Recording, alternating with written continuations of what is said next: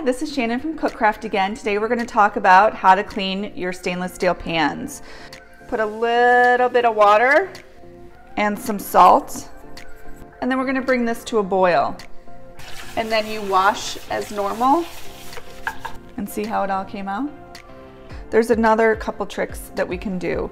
We can just wipe it clean with some vinegar, or we can use a product that I got from Amazon.com called Easy Bright. It comes in a paste or a liquid cleaner. What we'll do is we'll put a little bit on our brush,